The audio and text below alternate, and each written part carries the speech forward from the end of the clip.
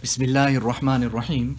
This is the English summary, just in a translation of the Majlis of Hazrat Maulana Qamaruzzaman Sahab Damat Barakatuhum, which took place on Wednesday morning after the Ishraaq Salat, 24th of Zulhijjah 1442, corresponding with the English date 4th of August 2021.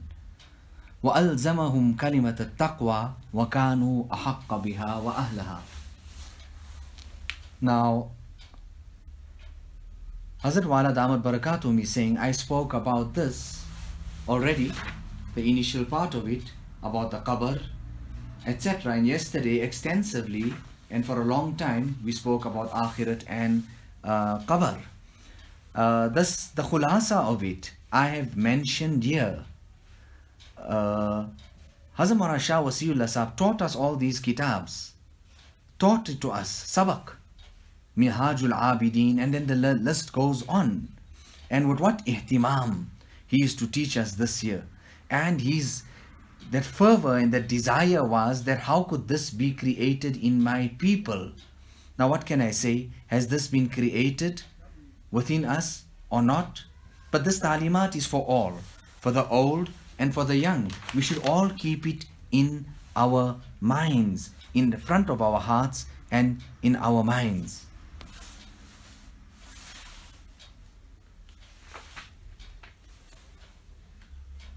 Now we continue.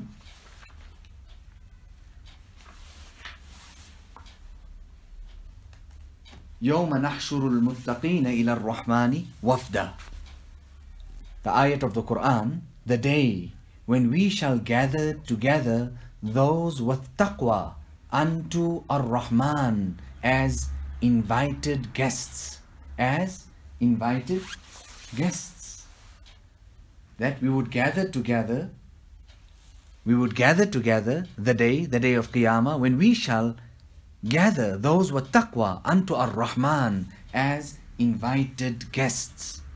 وَنَسُوقُ الْمُجْرِمِينَ إِلَى جَهَنَّمَ وِرْدًا. And we will drag the criminals, the kuffar and the sinners, to Jahannam thirsty. To Jahannam thirsty. Now Allah Ta'ala speaks in the Quran so much about the mun'ameen, the favored ones, and the mujrimeen, those who are the criminals. Hazrat Shah Waliullah writes so much about this that Allah Ta'ala explained it in such detail and has put everything in front of us so that no excuse will ever remain after that. You know, we recite Al-Quran, but is it sufficient? Is it enough? We need to go and understand the Quran, go through the tarjuma as well. I'm not just talking about the layman, the ulama as well. But when all this is established, everything is put in front of us about Jannat, Jahannam, the Akhirat, then what excuse do we have? لِيَهْلِكَ مَنْ هَلَكَ عَلَى بَيِّنَةٍ. So then can be destroyed and go to destruction whoever destroys himself, but this will be ala bayyina. It will be upon a proof that everything was in front of you. You chose the wrong path, and this is what it led you to. Now what beautiful ta'limat this is. A person will come out from his qabr, and when he come out from his qabr, there will be a conveyance next to him, and that would be the buraq. When he just comes out from his qabr, the buraq will be next to him. On his head, a crown of nur would be placed. He would be made to wear the best of clothes. He will sit on the buraq and he will be taken in such honor to Jannah. Such ikram. He will not be asked to walk. He will not be asked to walk. You know, sometimes we say in this dunya that the car is here, gari aa gayi, motor aa gayi, we can sit, etc. Here the buraq will be there. And then the other person will come out from his grave. He will be fastened with chains, and then he would be dragged face down, and he would be thrown then headlong into Jahannam. Na'udhu billahi min ghadabi. We seek refuge in Allah against his anger.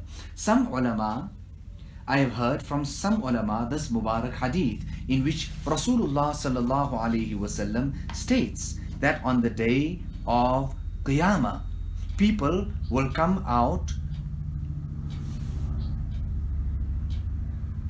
from their qabr. They will come out from their qabr.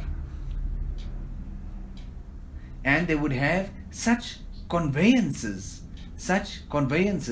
that they would mount, it would be ready for them, and they would be then taken on these conveyances with beautiful wings, green in color, and they would be flown, and they would come onto the Maidan of Mahshar. And even beyond that, so much so, they would be brought right to the walls of Jannah. The guards of Jannah will look at these people and they would say to one another, who are these people? They will ask them, who are you people? Some people would say, or some of them talking amongst one another, the guards of Jannah would say, maybe these are the ummah of Rasulullah sallallahu alaihi wasallam. Then some malaika and farishta would come to them and would ask them, these people, that who are you people? From which ummah do you come? They would say to them, we come from the ummah of Muhammadur Rasulullah sallallahu alaihi wasallam. The farishta would ask them then, the angels, what about your hisab kitab? Is it done? They would answer that there is no hisab kitab for us. The farishta would then tell them that were your deeds weighed and measured? They would answer in the negative. The malaika would then say that, did you get your books of deeds? And they would say again, answer in the negative, no. The farishta would then say to them, because you have to return, because all this year has remained behind. And these people will then say to them, they will say in answer to them, do we have anything with you of hisab kitab? And then another narration that's present that speaks about that they will answer in this manner, that in this dunya hum kisi shay ke malik nahi the. We did not really own much in this dunya, and we were just in this dunya. We did not commit crimes of oppression, etc., gunas. So in the dunya, we were busy and we involved and engaged ourselves in the ibadat of Allah subhanahu wa ta'ala until such a time that we were called here. In all this type of discussion between the angels, the guards of Jannah, and these fortunate people, a caller will call out. Itne mein koi awaz dene wala awaz dega. The caller will call out that these are my servants and they have spoken the truth. Ikhlas se neki में जिंदगी गुजार कर आने वालों से कोई पुरुष आमाल नहीं. Meaning that those who carried out their good deeds with ikhlas and sincerity, they would not be asked questions. They would not be asked and interrogated anywhere along the way. Wallahu ta'ala ghafurur rahim. And Allah ta'ala is most forgiving. Allah subhanahu wa ta'ala is most merciful. أَفَمَن يُلْقَى فِي النَّارِ خَيْرٌ أَمَّن يَأْتِي آمِنًا يَوْمَ الْقِيَامَةِ. Is the one who would be flung and hurled into the fire better, or the one who comes peacefully on the day of Qiyamah? So that person who comes on the day of Qiyamah will be honored in such a way when he would be made fearless of all these things that are happening on the day of Qiyamah. He will have no anxiousness, no worry, no ghabrahat whatsoever. Allah subhanahu wa ta'ala will give them sukoon, will give them aman, and they would be taken to Jannah. Now there is the dua. हम अल्लाह ताला से दरख्वास्त करते हैं. We make dua to Allah subhanahu wa ta'ala कि हमें और तुम्हें, us and you, all of us, सबको इन नेक बख्तों में दाखिल करे, that He enters us, He makes us from amongst these fortunate people. और ये अल्लाह जल्ल जलालुहु के लिए कोई मुश्किल नहीं. And this is not difficult at all for Allah subhanahu wa ta'ala. Not difficult at all for Allah subhanahu wa ta'ala. Now this is ilm. Have you even heard about this? Have you even read about this type of ta'aleem? Allahu Akbar. So, the Nabi was given the Buraq. The Nabi was given Buraq. So in the Akhirat, if a Musliman is given Buraq, what ta'ajjub is there of this? Innama yakhshallaha min ibadihi al-ulama. That will fear Allah subhanahu wa ta'ala from his slaves, the ulama, only the ulama, those who have true knowledge. What type of knowledge? This type of knowledge that I have just read out to you, the knowledge of the Akhirat, the knowledge of Qabr, the knowledge of Jannah, the knowledge of Jahannam. Maulana Abdul Majid Daryabadi, on one occasion, he was one who would talk. He was quite open and free. He said to Hazrat Tanvi, Hazrat, Allah Ta'ala has mentioned in the Quran and Nabi in the Hadith, so much mention has been made about Jannah, Jahannam, Akhirat, but ulama don't speak about this. Hazrat Tanvi Rahmatullah Alayhi instantly replied and said, yes, that's correct. What you're saying is absolutely correct. Hazrat Shah Waliullah writes, the Malfuz and the statement of Hazrat Aisha radiyallahu ta'ala anha, that in the initial stages of Islam, so many ayat came down regarding Jannah and Jahannam. So many ayat came down regarding Jannah, so that shock, zeal and enthusiasm could be created in the hearts of the believers, so that they would do good deeds. And so much of Jahannam was mentioned, so that the fear of Allah subhanahu wa ta'ala could sink deep down in the hearts of the believers, so that they would not commit any sin.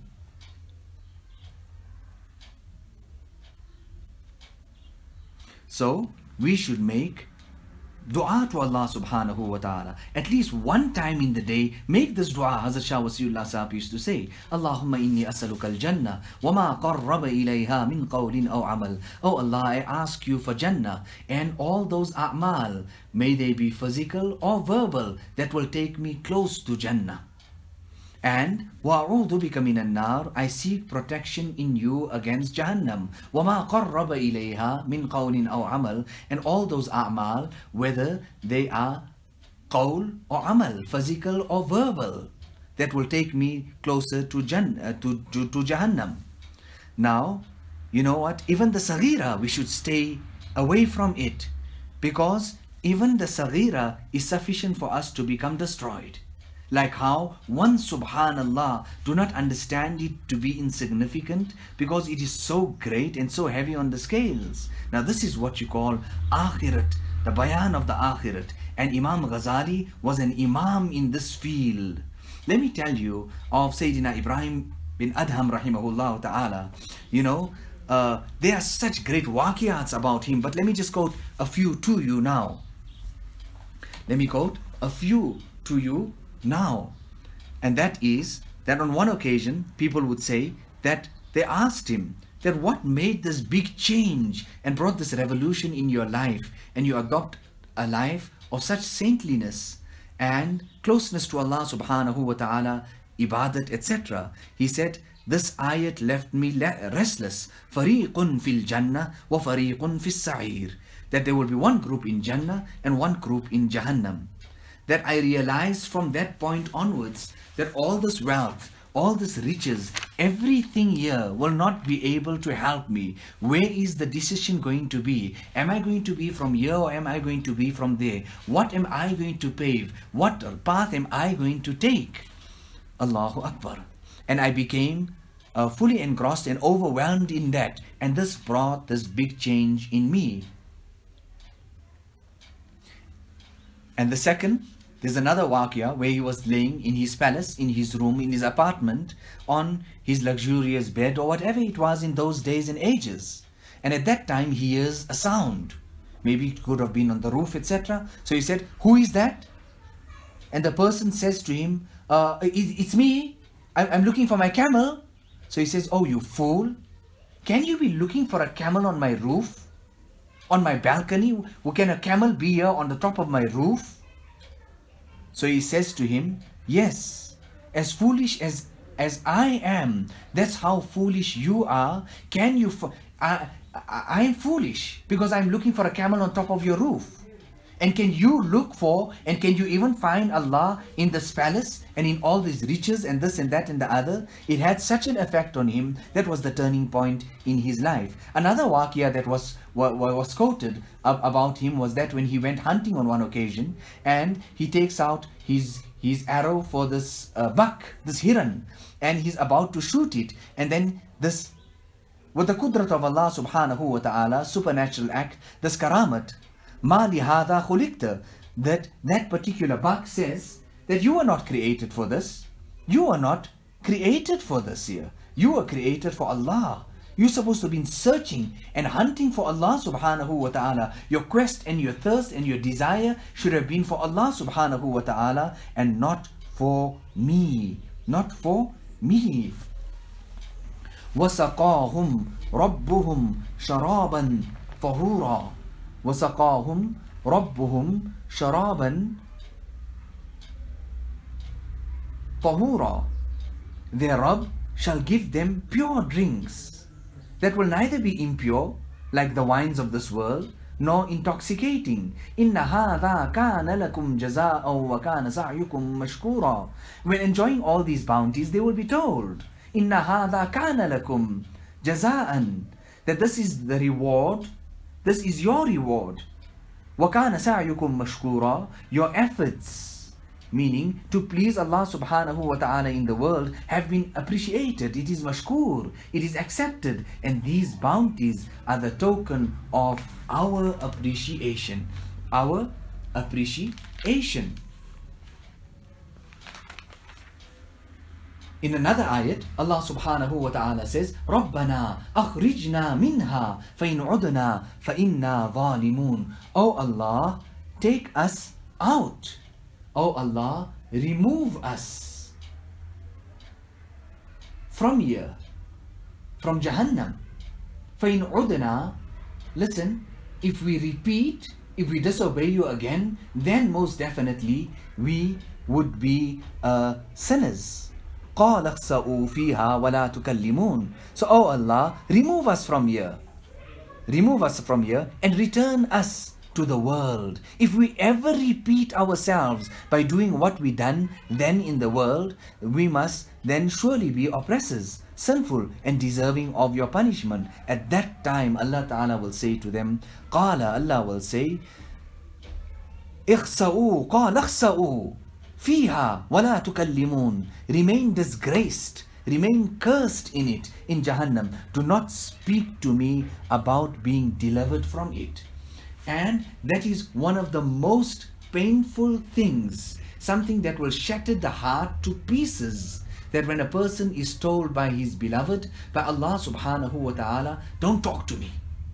You, just don't talk to me, be silent, don't talk to me. That will be one of the most painful things ever.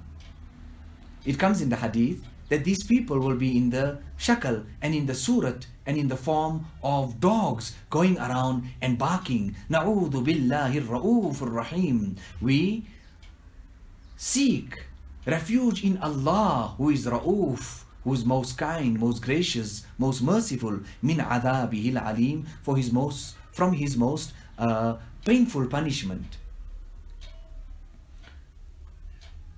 We understand that these two musibats, there can be nothing greater than these type of musibats, these type of calamities, these types of tests, trials, tribulations that will come upon a person. One is that Jannat ko haath se dena, that a person will be giving Jannat away with his hands, or that he would be taken into Jahannam. So when he would be giving Jannat away with his hands, to make sabr upon that is something very, very painful.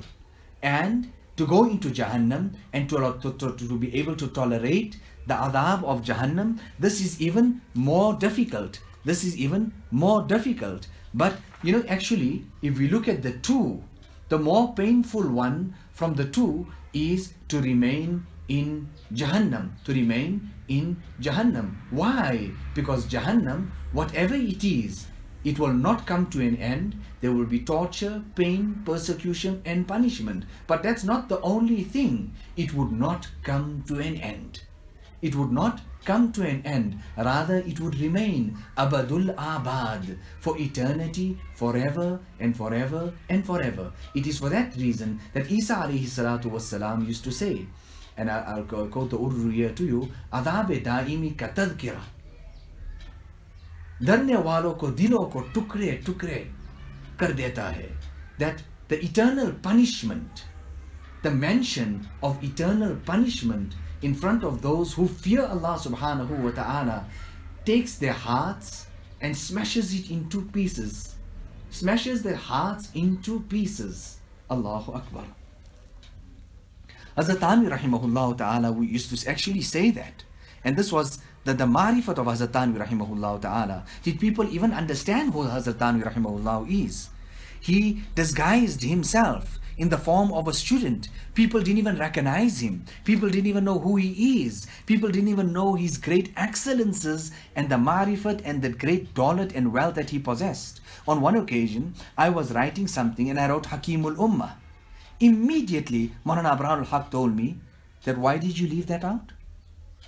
How come you left out Mujaddidul Millat? Immediately, Nakir Farmaya, he corrected me. And he said that, how come? How did you do that? Do you know who's this personality? Hakimul Ummah, Mujaddidul Millah. Allahu Akbar. Okay, let's continue. Where is it? Hasan Basri rahimahullah ta'ala, in front of him, when this was mentioned, that when the last person would come out from Jahannam, I mean, we know his name would be Hannad, and he would come out after 1,000 years. He would come out saying, Ya Hannan, Ya Mannan. He would come out of Jahannam in such a way.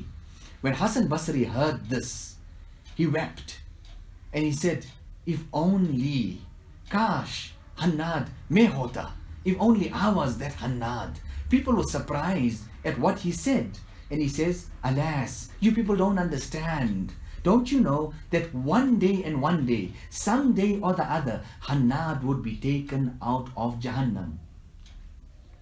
And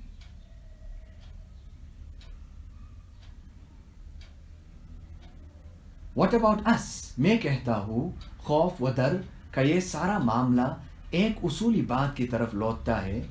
And all of this fear, this fear that we see in this waqia of Hasan Basri rahimahullah ta'ala, all returns to one thing, just one point, ek nukta. But this one point, let me tell you about it.